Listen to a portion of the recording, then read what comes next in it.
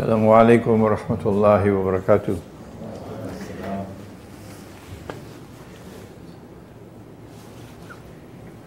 Allahu Akbar, Allahu Akbar, Allahu Akbar, Allahu Akbar.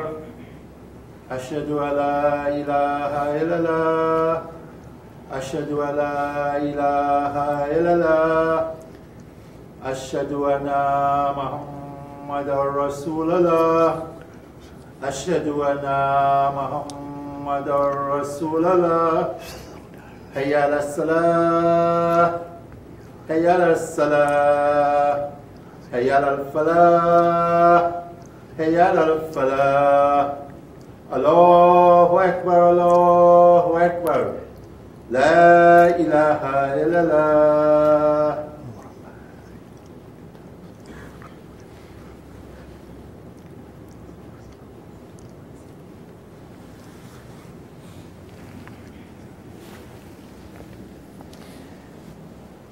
Alhamdulillahi wa kafa, wa salatu wa salamu ala ibadihi alladhina astafa, khususan ala afdalihim wa khatamin nabiyyin Muhammadin al-amin wa ala alihi wa sahbihi ajma'in wa ba'd. Fa'a'udhu billahi minash shaitanir rajim. Bismillahir rahmanir rahim. Kuntum khayra ummatin ukhrijat linnas ta'muruna bil ma'ruf wa tanhauna 'anil munkar wa tu'minuna billah. Sadaqallahul azim. Surah Ali Imran of the Quran, and Allah subhanahu wa ta'ala speaks about the creation of this ummah of Muhammad alayhi salatu wasalam. And he says that this is the best. This is the best religious community, ummah, which has been created for the sake of mankind. Created for the sake of mankind. What is it that makes them the best? He mentions three things. First of all, they have faith in Allah.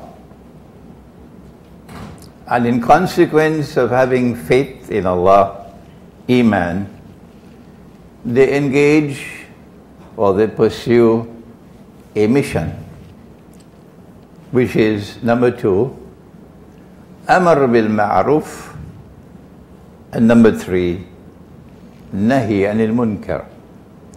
When these three are there, you are the best. What then is Amr bil Ma'ruf and what is Nahi anil Munkar? For this is the manifestation that you have faith in Allah. Amr bil Ma'ruf is,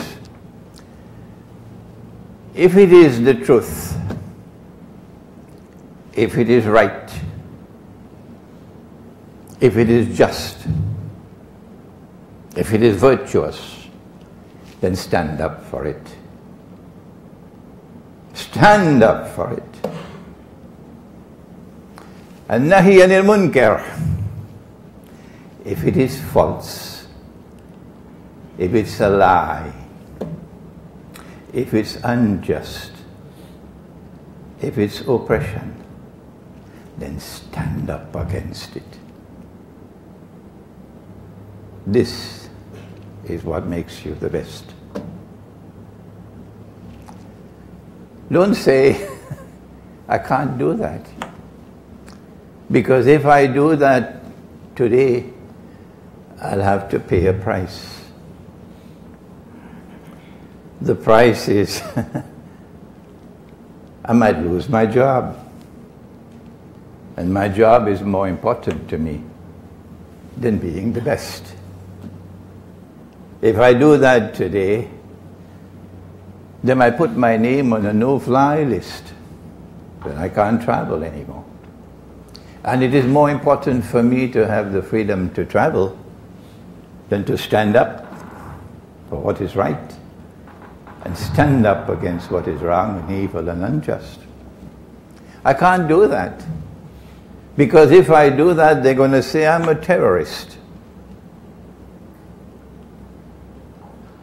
Allah created an ummah to produce men, not boys. He created an ummah which he said is the best, because it would produce those who have faith in Allah. Like the young men in Surah Al-Kahf of the Quran, who when they stood up for the truth against a society and a community which had turned away from Allah and was engaged in shirk. For example, to make haram what Allah made halal, that is shirk. It's there in Surah At-Tawbah. It is there in Surah At-Tawbah. If you make haram what Allah made halal, you commit shirk. And if you make halal what Allah made haram, you commit shirk. That is in Surah At-Tawbah of the Quran. All through history, mankind observed the laws that Allah gave to us until this modern age, when a girl has reached the age of puberty and she now has the monthly cycle. You no longer say that she's a child, do you? No, she's no longer a child. She now has to cover. And when she has reached the state of rushd, that if you give her the money for the home, she won't play dolly house with it. Now she has reached the stage where she can be married. And that's the age that Maryam alayhi salam reached, when Allah sent the angel to her to say to her, you're going to have a baby boy. But today, she has to be 18 years of age before she can be married. A godless government, not only here in this country, but all around the world, even in the Islamic Republic of Pakistan and in Malaysia, in Algeria, around the world. She has to be 18 before she can be married. Prior to that, it is not permissible. They prohibit what Allah has permitted. Of course, she can have sexual relations. It's not against the law. She can even have an abortion, 2, 3, 4, before the age of 18. That's not bad, that's not wrong. No, there's no law against that. But she cannot get married. And in an age when there is a sexual revolution all around us, and the hormones of young men are exploding, they don't know what to do. In that age, you're going to make a law to say that if she's under the age of 18, she cannot be married. You've made haram what Allah has made halal. And that is shirk. But how many are there who recognize that?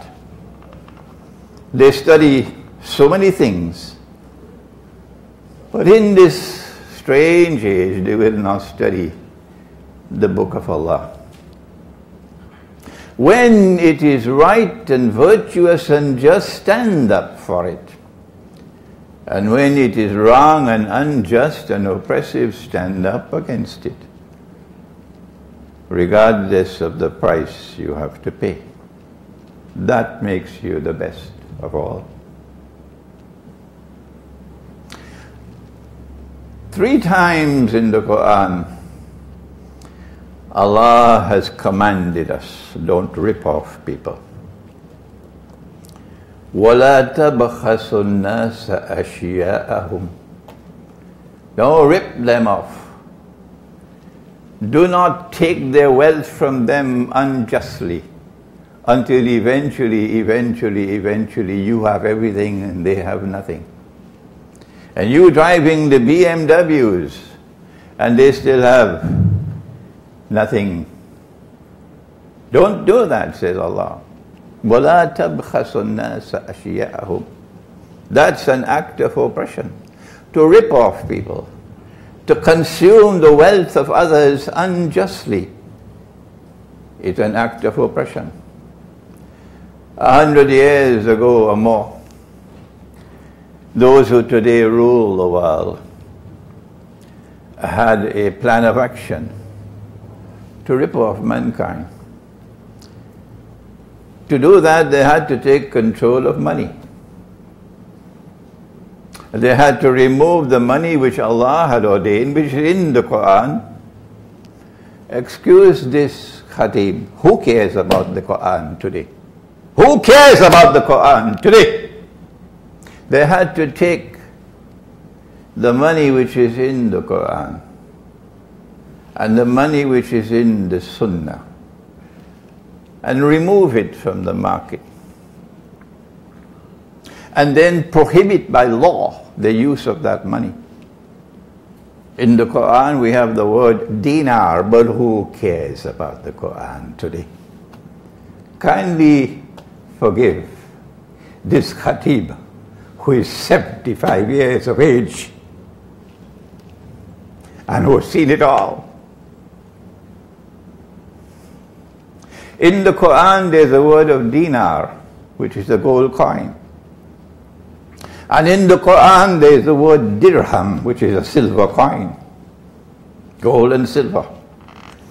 And tomorrow, the state of Israel will be using gold and silver as money. I pray to Allah that I should not live to see that day. Take me away from the world. The shame and the disgrace will be too great. I don't want to live to see that day when this ummah, which is the best, has betrayed Allah and His Messenger to such an extent that the state of Israel will restore gold and silver as money, and then we, like blind sheep, will follow them. In the Quran there is dirham, and dirham is a silver coin. And so they made it haram to use gold as money. It's there in the Articles of Agreement of the International Monetary Fund. But who cares about knowledge today? People have more important things about that. And then they gave us this money 100 years ago. Paper money. And we got the fatwa, of course, that is halal. There were some scholars of Islam, yes, mashallah. May Allah bless them. But there were few who stood up 100 years ago and said, no, this is bogus, this is fraudulent, this is haram. But the establishment accepted it. The established scholars accepted it. And so the ummah of Muhammad ﷺ betrayed Allah and His Messenger.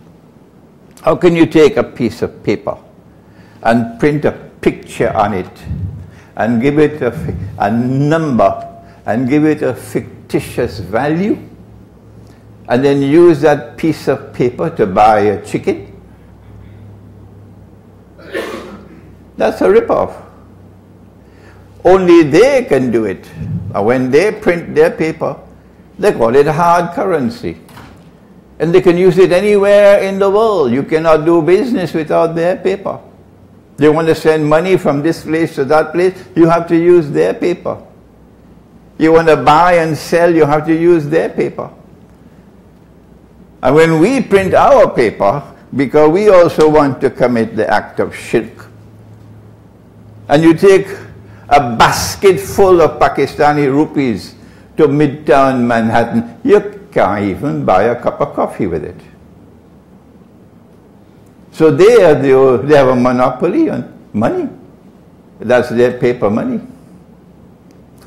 And of course they ripped us off. And this khatib has studied the subject, so he knows. He's not talking through his hat. If you want to know something about paper money, you've got to study international monetary economics. They don't teach that in the Darul Uloom. So our brothers who graduated from the Darul Uloom, they have no knowledge of the subject. No. And yet they give fatwa. We have to use the mimbar to explain and teach the subject, so that when we are in the grave, no one can say, I did not know. Because of that monetary system of paper money, today Algeria is miserably poor, and Morocco is miserably poor, and Egypt is miserably poor, and Indonesia is miserably poor, and Pakistan is miserably poor, and Bangladesh is miserably poor. Shall we continue? It's already done. The rip-off has already taken place. And yet, you can't hear a khutbah on the subject. No. But they have time to pick up boxing gloves and fight miserable fights over popcorn and peanuts. What will Allah do? What will Allah do to them who have abandoned the quest for knowledge and who are sleeping while the world is ripping off the Ummah of Muhammad alayhi salatu wasalam and all the rest of mankind? That happened 100 years ago, and we were not alive at that time.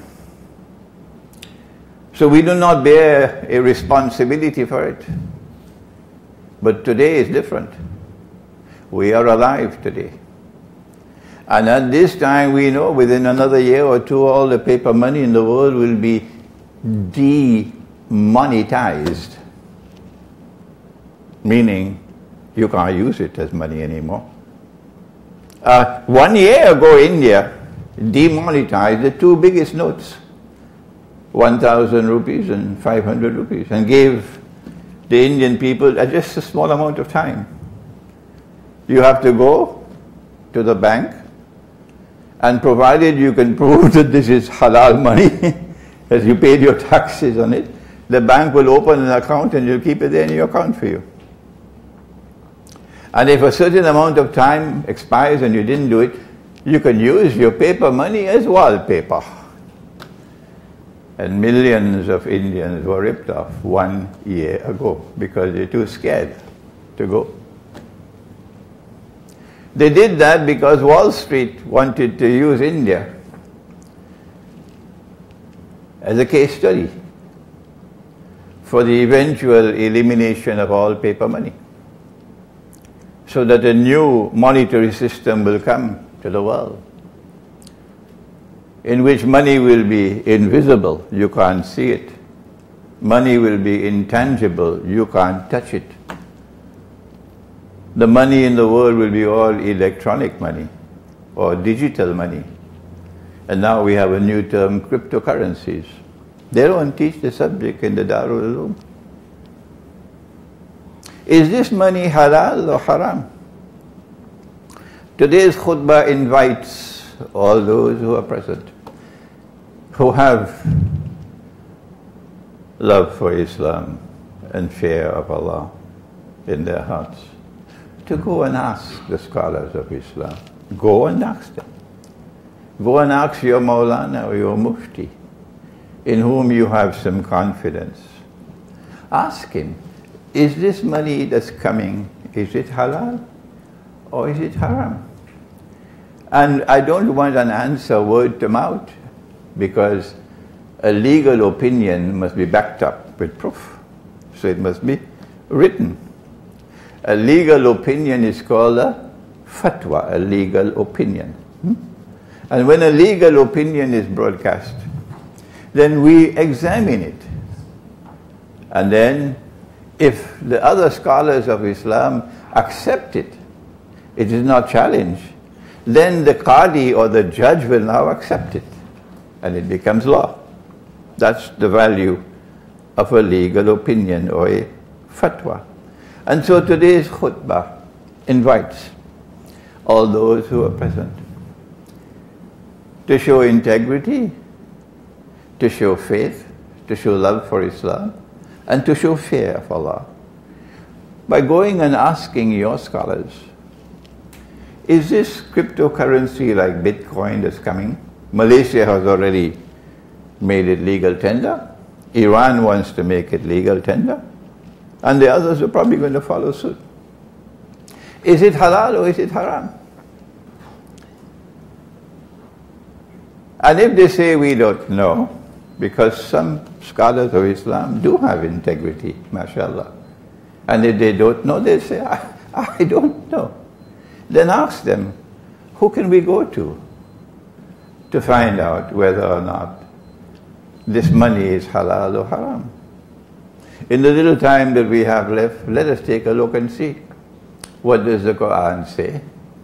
And what does the Sunnah say concerning the money which is now coming to the world? Cryptocurrencies, electronic money, digital money. First of all,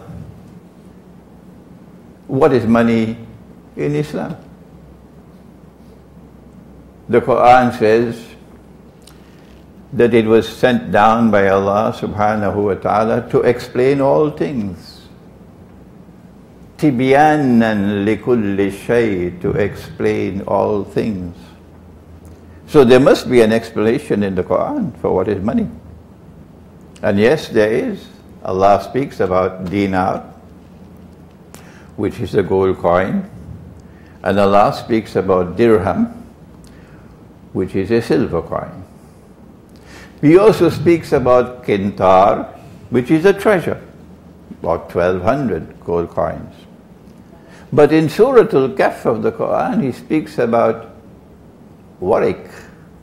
The young men fled in the cave and they slept for 300 years. And after 300 years, they woke up.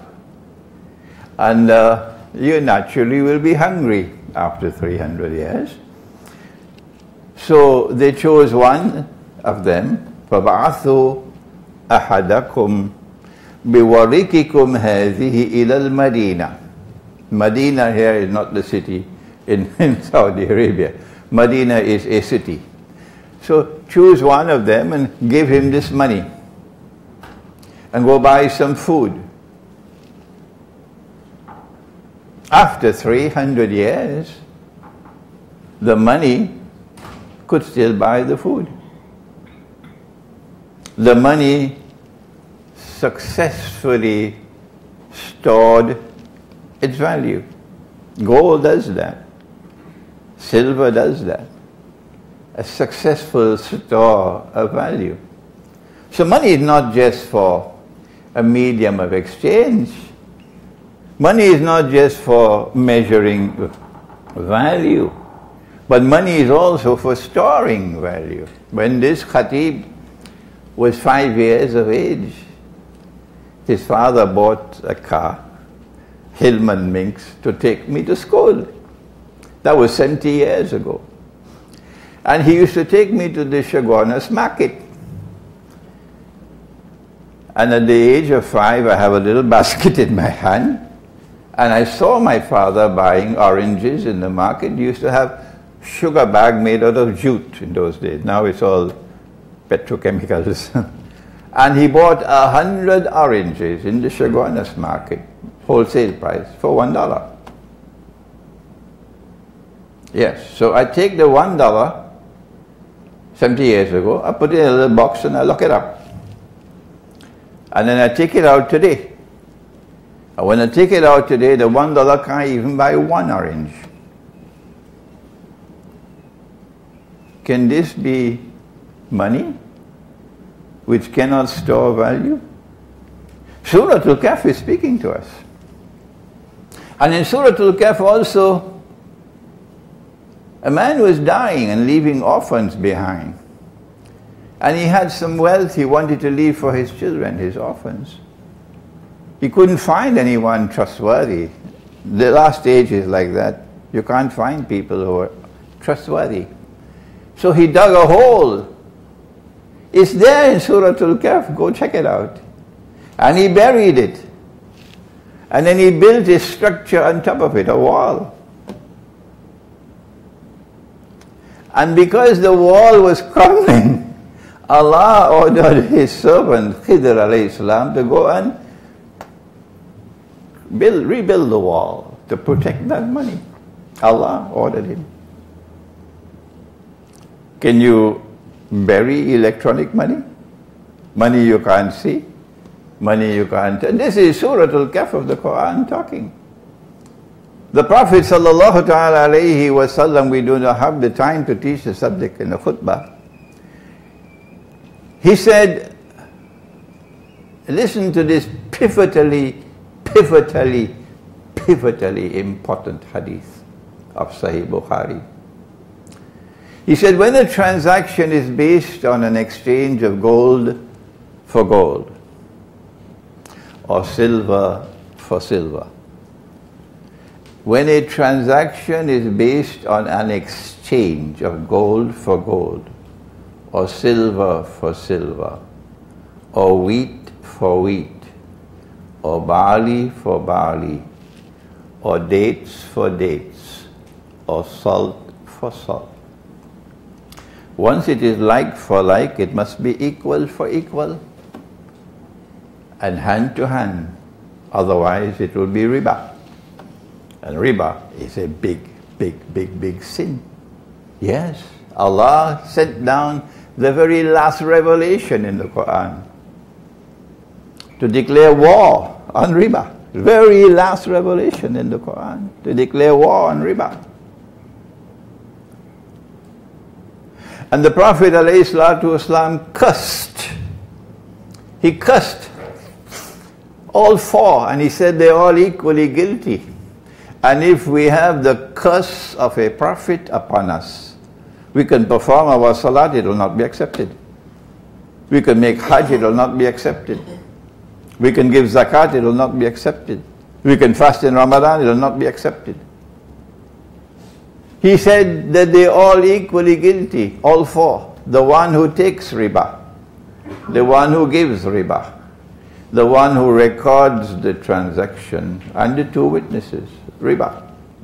One form of riba, of course, is borrowing and lending money on interest. And the other form of riba is to rip off people. So, unless it is like for like, if it is like for like, unless it is equal for equal, if you have 1 ounce on this side, you must have 1 ounce on that side. And it must be hand to hand, meaning it cannot be a credit transaction. It must be a cash transaction. Otherwise it will be riba. So this is an important hadith. What is common to all 6? Gold, silver, wheat, barley, dates and salt. What is common to all 6? Answer, they were all used as money. When there is a shortage of gold and silver in Medina, in the market, they would use dates as money. Yes. And so now we have a definition of money in Islam, in the Quran and in the Sunnah. That money from the Quran and money from the Sunnah, we're not talking about Columbia University, we're talking about the Quran and the Sunnah, is always either precious metals or commodities of food consumption, which is in an abundant supply in the market and which have a shelf life. You can't use animals as money, because an animal can die, an animal can fall ill.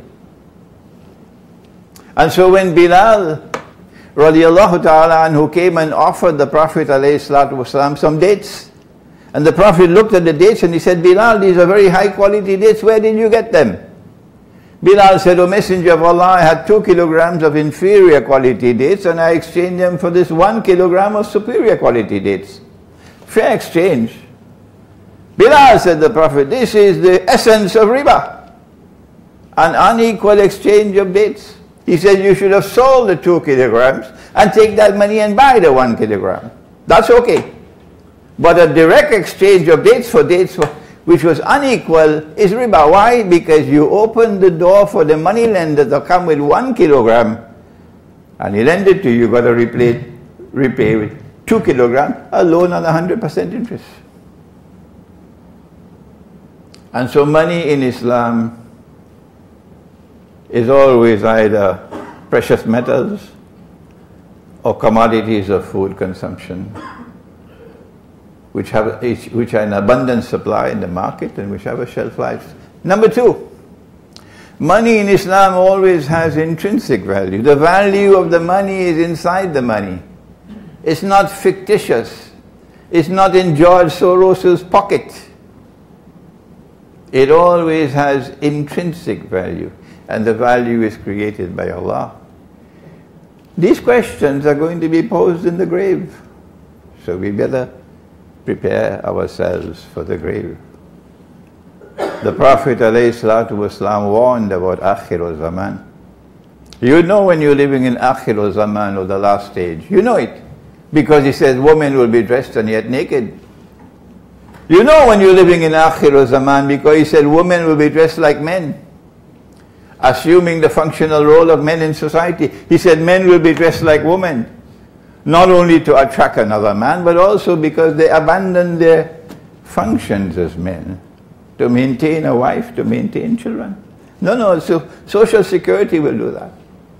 You know you're living in Akhir Zaman when they're competing with each other and building high-rise buildings. You know you're living in Akhir Zaman when the masajid are grand structures. Yesterday was mud wall and karat roof, and when the rain fell, it used to leak. And then comes an age when the masjid is a grand structure, millions of dollars, but devoid of guidance. You know you're living in Akhir Zaman at that time, the last stage. And this is a Hadith al-Qudsi. It's not from the Prophet ﷺ, it's from Allah. And it is in Sahih Bukhari and is repeated 4 times that in Akhir Zaman, 999 out of every 1,000 will enter into the hellfire. If that does not wake us up, nothing will wake us up. We pray that Allah subhanahu wa ta'ala may put into our hearts a sufficient amount of integrity now to inquire, where are we going in the world of money? We want to understand this subject, and we want guidance. Is cryptocurrency, is digital money, is electronic money, is it halal or is it haram? We want an answer. Barakallahu lana wa lakum fil Qur'an al-azim wa nafa'ana wa iyyakum bil ayati wa zikr al-hakim. إنه تبارك وتعالى جواد كريم قديم ملك بر رؤوف رحيم ورب الحليم.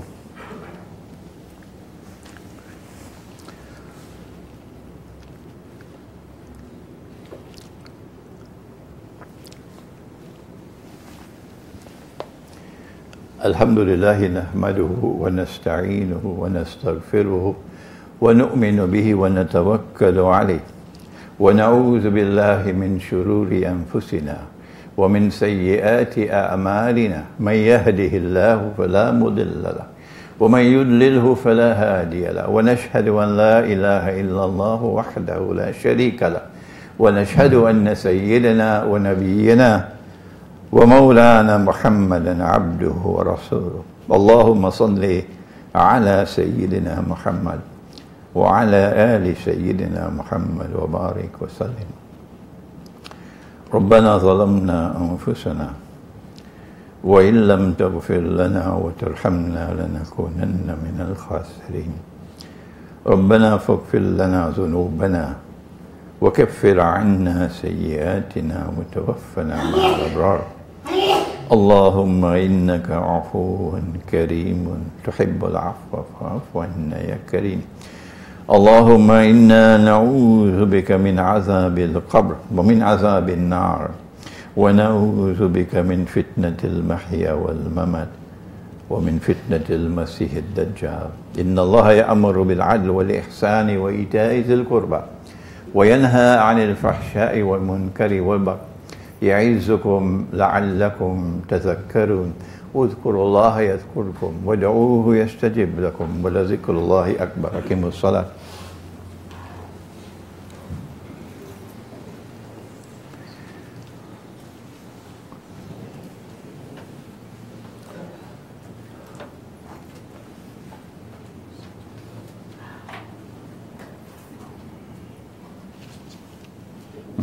Okay. Right. Okay.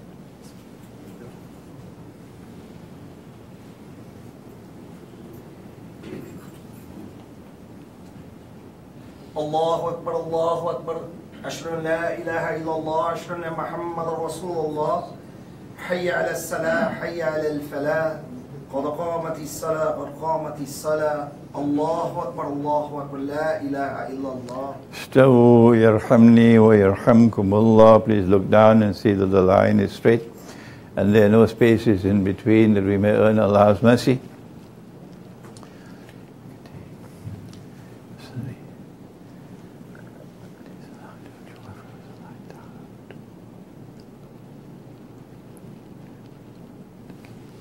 Allahu Akbar.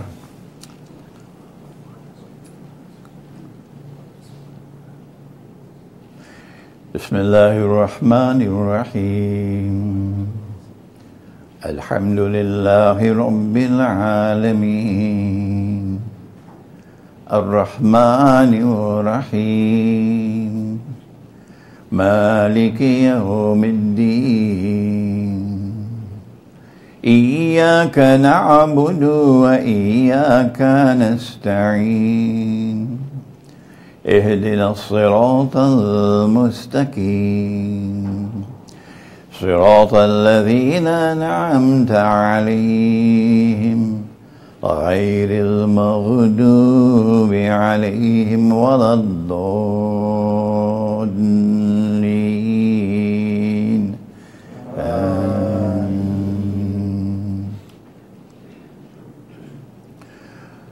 ولقد فتنا سليمان وألقينا على كرسيه جسدا ثم أناب قال رب اغفر لي وهب لي ملكا لا ينبغي لأحد من بعده إنك أنت الوهاب.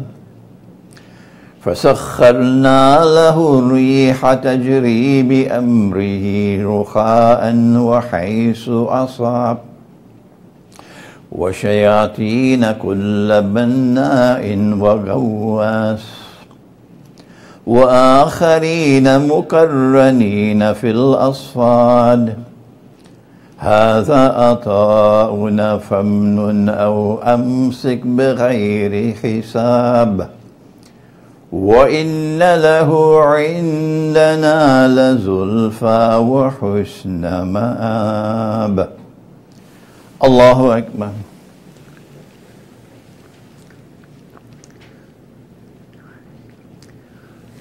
سمع الله لمن حمده. الله أكبر.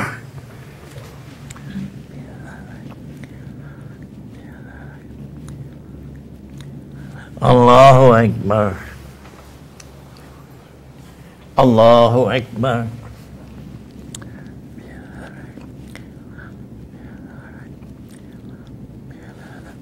الله أكبر.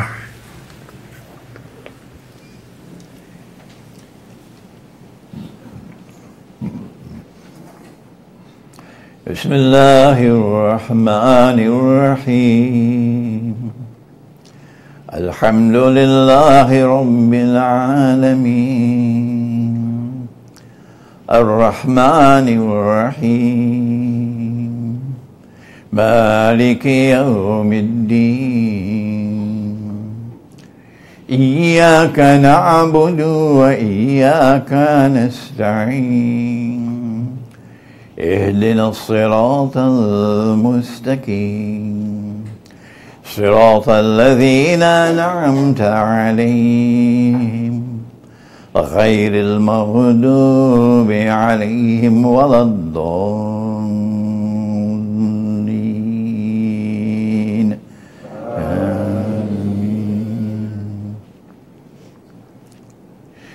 إنا أعطيناك الكوثر فصل لربك وانحر إن شانئك هو الأبتر. Allahu Akbar.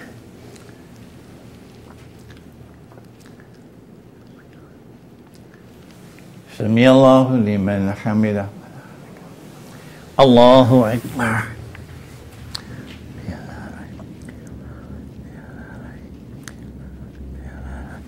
Allahu Akbar. Allahu Akbar.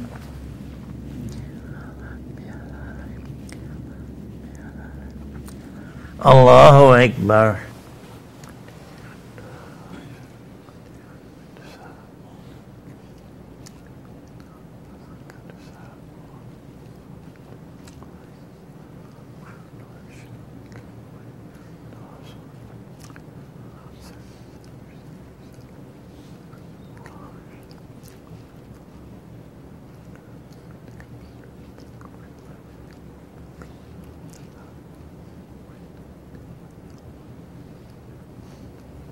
Assalamualaikum warahmatullah.